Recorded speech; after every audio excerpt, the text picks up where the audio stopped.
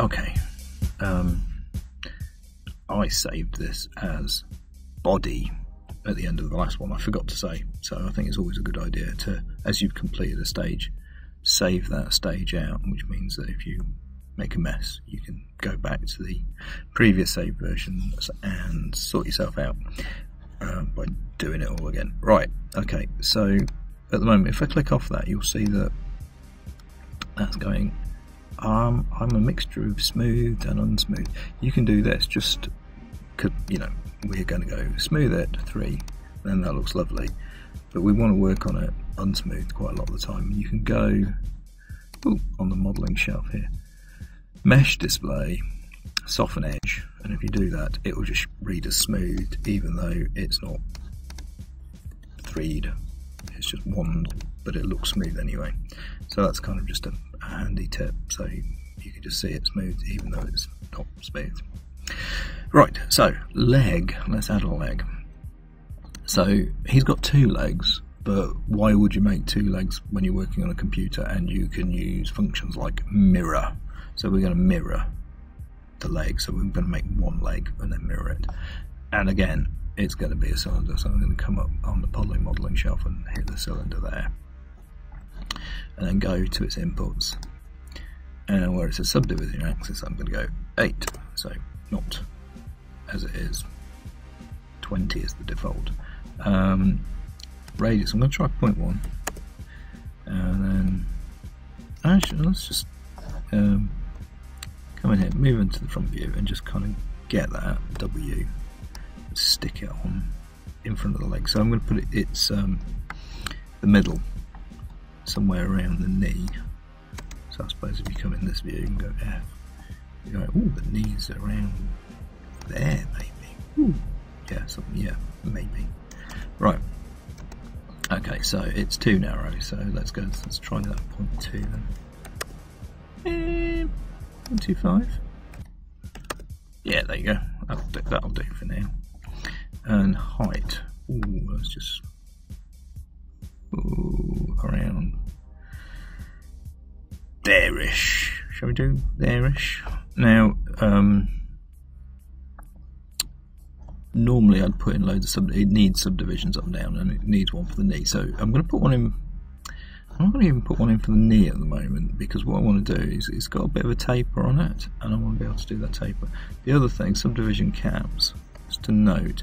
Now I know I didn't do anything about this. I used subdivision caps on the other one to make a curved top, but triangles are not good. We're going to deal with the triangles at the bottom of this in a minute. We don't want triangles, we want quads, which are 4-sided faces.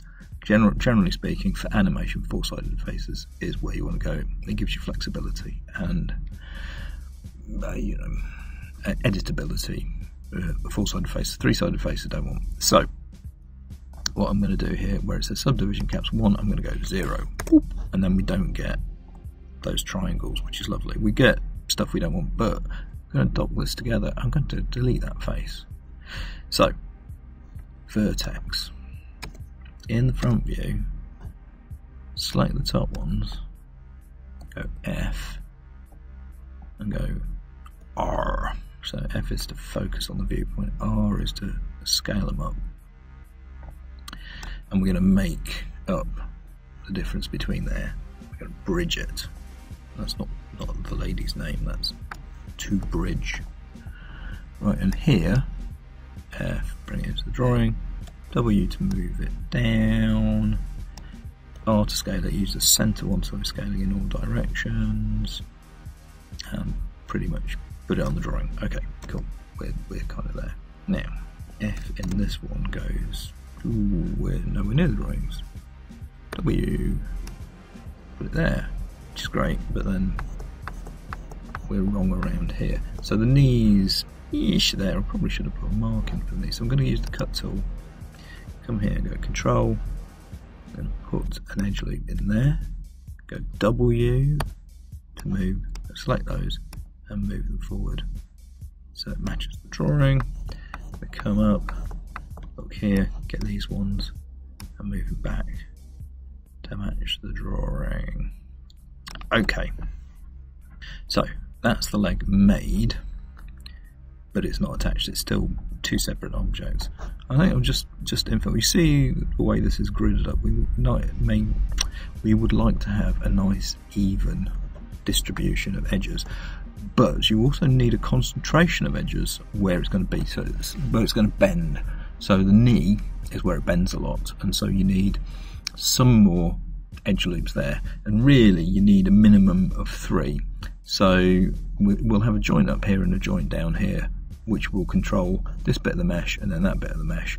The knee is going to want to be about half and half, so you need at least something that will follow that joint, something that will follow that joint, and then something in the middle that will be 50-50, you know, and that's how the mesh, you know, follows the joints. So I'm going to use that control cut thing there. I'm going to hold the control key, or why not just follow the grid for now and just put in edge loops pretty much where the grid lines are, except for the knee. Do one above and one below. There we go. And so that's my distribution of edge loops there. And I'll actually just go, oh, that's a bit close, that top one's up there. W, get these guys, move them up a bit. Forward and toes in the right place. Okay, cool. Right click, object mode. Look at all these poly split things there. Delete by type history. Get rid of that. Freeze transforms. There we go. So it's a nice blank slate. Right. Okay. This is what we've got. We've got a leg, we've got a body. Now, when I join this across, I'm going to want to sort of like mirror it, so I don't want this side of the body. So I'm going to come here, go face, select all the faces on this side, and go delete. There we go. So now we've got half a body and a leg. Now we're going to bridge these two things together. So we have to, we can't bridge them at the moment because they're two separate objects. So we need to make them the same object. So I can do that. I can select that object, shift select that object, and go combine. That's there. It's also mesh. Combine, it's there in the mesh menu, but it's actually on the shelf. It's that thing there. It's the two planes inside a circle. So do that combine. So now look.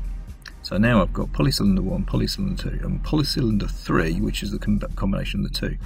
These are input nodes for that. So polyunite is there.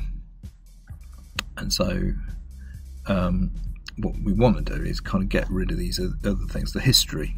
So I can go delete by type history. See, those disappear and it just leaves this one object, which is still two meshes. They're not joined yet, but they're one object. And because they're one object, we can bridge between edges on that one object. So I'm going to make some holes in it.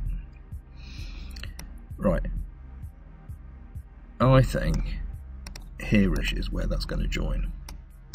So if I go face and go, well, it's going to be, what's it going to be? Ideally it wants to be up here, it wants to be these ones, I think. So that one, shift that one, shift that one, shift that one, really. No, not there, not that, that one, shift that one, shift that one, shift that one is really what it's going to be.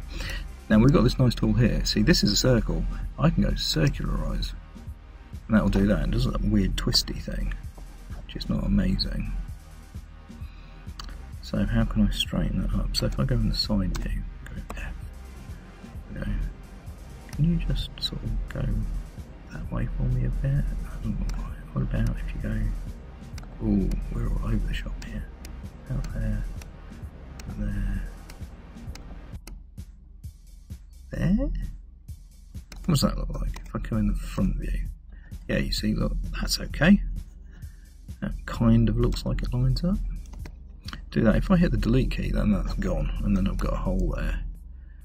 Okay, so there's some pulling there that is not amazing. I'm going to get that one and go delete, and then put those two together. So if I go edge, there, double click there, and then go Q, double click there. So I've got those two edges. I can go bridge, and that bridges together okay. It looks a bit weird because it's not right, but I'm going to add a division in the middle. So I'm going to go 1 division, something like that. Okay, now we've got to match that drawing. So, how are we going to do that? Let's come down here. Spacebar, F. Right. So obviously I'm going to get that vertex and kind of go, well, you want to go out there, don't you? And I can tell you really want to go there. So that kind of makes sense. And there's some stuff not going right down here. Okay. So, what could we do here? That, if I get those two, I can move those back over there. Right, this isn't working. So let's see what we can do with that. I'm going to come out here, look underneath there, and go, ooh, it's pulled all those things together, which is not amazing. So let's get rid of those. Face, that one, delete, that one, delete, that one, delete, that one, delete, that one, delete, that one, delete. Okay.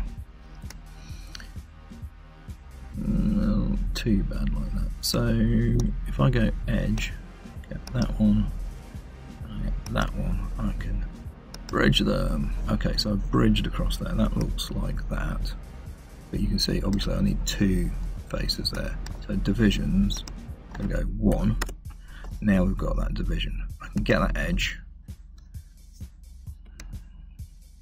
Go select move and pull that down. So that looks more like that. That won't be too bad with it. So now we can specifically bridge some bits and pieces. I can go edge and get that one and that one, bridge those 2 together. Bridge. It's cool. And then I can get that one to go bridge. And so that's remade that, but that's remade that looking a lot nicer. Although, you know, it looks a bit smaller there. So if I get that edge loop there and go R, and I bring that in, so that sweeps in a bit nicer. That's okay. I think this looks very nipped in there, so I'm going to go vertex, I'm going to get that one, shift that one, and bring those out a little bit. Yeah, I think that edge loop, now I've done that. I'm quite right, okay. So, if I smooth that, 3, what do I get? I don't get too bad a junction at all. Still looks a little bit nipped in there. So, 1, it's that one there, so that one. If I go into the front view, see they kind of misalign a bit, so I don't want to bring them together front to back, but top to bottom I can bring them together, and side to side I can bring them together, and I can do top to bottom and side to side, top to bottom and side to side, and that just neatens it up a bit. Just scaling it, so I'm not scaling it globally because I don't want to bring them together front to back, but I just want to bring them together side to side. And then we can just sort of like look at how these edges flow into each other. So that is a bit of a jaggy change in angle there, so I can head towards the middle a little bit better there. And these, can we flow around a bit better? See, because that goes up there, so if I do that, that flows around a bit better that way. And then that one flow a bit better if it went there, and that might be a bit better if it didn't go in so much. So I'm doing that from this point, but it might be better to go and have a look. What's that like in 3D? How's that look? Now, if I smooth it, object mode.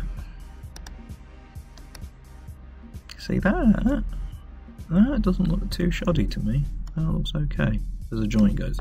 I just think I need probably a little bit more bendiness here. And look at that construction history, that's really building there. So for now, delete by type history. If you need to find a different place for that, edit, delete by type history is there, that takes it right. And if you've got a deformer in there but you want to keep it, you take out its construction history, but leave the deformer in. But you know, delete by type history is there. Right, so if I hit 1, see, that's not a bad distribution of edges. I just wonder if I need another one, because if I do, I need to shuffle them. So if I'm going to shuffle them, I'll come here and go vertex, bring these ones down, because they're down the leg further. They're then too big because it's from the thigh further up. And then once you've done that, you can just put another one in here, there. Then if you're going to do that, select to move. These ones want to follow that a little bit better, and then you want to track these round. That's a little bit more smoothly. I don't know. That looks okay. Come out, see what that looks like. Now, if I go object mode, you can see that it doesn't know whether you want that to be curved or not. So I can now go select that and go mesh display, soften edge, and then that will display as a soft edge at low poly, which is nice. Then once I've done that, you can see I've got a construction history in there. I'm going to delete by type, construction history, and now we've got half. And you want to know what that's going to look like with 2 legs, you can go mesh, mirror, then you just need to check the direction. So mirror axis X, so we're in the X, we're in the positive, so we want to mirror it in the negative, which is cool. And then the only thing here is if you're working small, which we are, you might merge border vertices here. So let's just have a look. That just means that it's going to nip them together if they're misaligned. If I go here and go apply, just need to make sure that it doesn't weld stuff together in the middle at the top as well. And that is both sides done. Hit 3, smooth it, and that is your body and legs pretty much sorted. So now you need to go save as body legs, or save as leg, because you're only going to add the leg out, or body leg, because then you body leg foot, I don't know, as you make it up, just so you know what the stages that you're at. And yeah, so that's adding a leg and joining it onto the body and mirroring it. So there you go, cool. Next one, foot. So yeah, see you there.